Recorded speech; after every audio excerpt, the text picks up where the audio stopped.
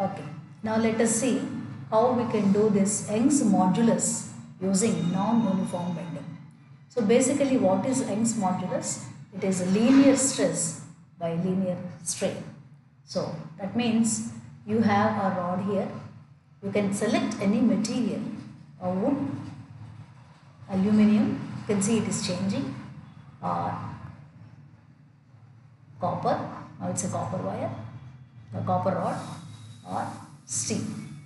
Okay, now what are you doing? You are connecting it between the two ends, and in the middle you are applying some tension. For this, what is happening, as you increase the tension here, you can increase the tension here like this, 100, initially it is 50, 100, each graduation is 100, 150, 200. You can see the weights are getting added. As it is getting added, you are pulling that scale made of steel downwards. So you are applying some stress. So that means this rod here undergoes some tension. It undergoes elongation, or it is stretched downwards. Now you cannot measure how much this bending is going on with your naked eye. Therefore, you are making use of an instrument here which is known as a travelling microscope. What is this travelling microscope? It can move along. As you can see, there are two screws here, top and bottom. You can release this screw, and there is a scale attached here, a main scale and Vernier scale. As you studied in your intermediate classes, similar to that, we have two scales here. One is moving on the horizontal, and this is the scale which is moving along the y-axis. So this, because it can be moved along x-axis, along the horizontal axis as well as y-axis, this is referred to as a travelling microscope. This is, since it travels, it is a microscope, but it is travelling. Now what is the least count of this? You can blow up and see there are 20 divisions between 0 and 1, 1 and 2 on the main scale. So the value of each main scale division is 1 by 20. And there are 50, the small scale is Vernier scale divisions. There are 50 here. So 1 by 20, what is the definition of least count? 1 main scale division divided by the total number of Vernier scale divisions. So 1 by 20 by 50, 1 by 1000. So 0.0001, 2 zeros and 1 centimeter. That is the least count. What is the least count? That is a minimum distance, the minimum measurement that any instrument can make. That is a measurement that can be made from this instrument. So how do you do this? You have two pegs here. Okay. You can fix this knife edge distance. If you see, as you move, you can see the knife edge is moving. If it was very close, you would not be able to see there is one more knife edge possible. So adjust it in a convenient way that you will be able to see the two edges, and this is exactly in the middle. This position is the same, only the knife edges are changed. And telescope position, mass of the weight, these are the variables. So you can choose any of the material here, okay, and this you vary. Breadth also, you can see it is changing. The thickness is increased, which is marginal, so you won't be able to see much.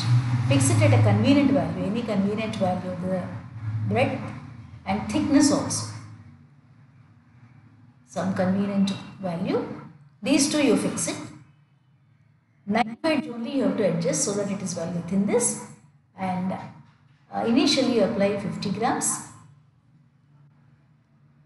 Find Young's modulus. This is which material it is? It is made of steel. So it is 20 into 10 to the power 10 Newton per meter square is its value. Then apply 100 grams. Same thing. So result will not change. Let us see. You must reset. Apply the mass to 100 grams. breadth to some convenient value. This you need not change every time, this is same. So usually 40 only is convenient. You'll be able to see this properly. And then what actually happens is, when you see this pin, it is a pin which undergoes tension in this direction downward. But when you see, it's like this. This tip is upwards here when you see with the naked eye, isn't it? So when it is pulled down by means of the weight here, it goes down. But in a microscope, this tip is, which is inverted V, shows as normal V in the microscope. And when it is elongated downwards, it will be shown upward in the microscope. So then find the result. 1.1 into 10 to the power 10 Newton per meter square. Yeah, I change it to wood. Similarly, go to some other aluminium. Same settings, if you don't change, you can see the result is changed to 6.9. Then go to wood, copper. Let us use copper. Without changing any settings, it is now 11.7. So what you have to do is, let's go to the data sheet. We are doing uniform bending, isn't it? What we are using is non-uniform bending. You can repeat the same thing for uniform also, non-uniform bending.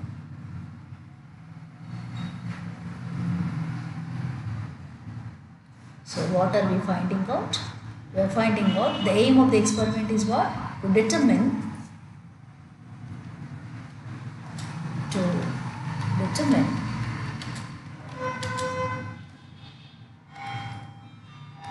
Young's modulus using non-uniform bending. So mass you vary, keep the knife edge distance, repeat the experiment for 30, 40, 50, etc. up to different materials you can use. Similarly, you can do using Young's modulus using uniform bending. So breadth, thickness remain the same, knife edge distance, wood, aluminium, 30, 40, 50, 64 readings if you take, that will be enough. So how do you see the setup? Uniform bending, same setup. The difference here is you have two weight hangers instead of one. Okay, these are the two weight hangers, and then knife edge conveniently you keep.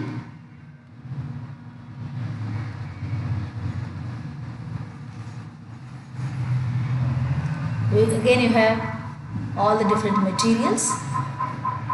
Different materials are there.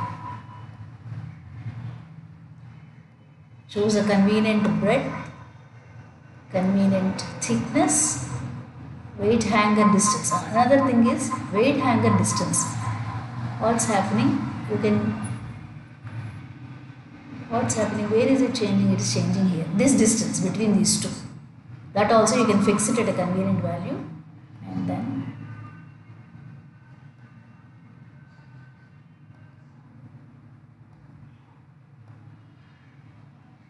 you can see this distance here and find out the result.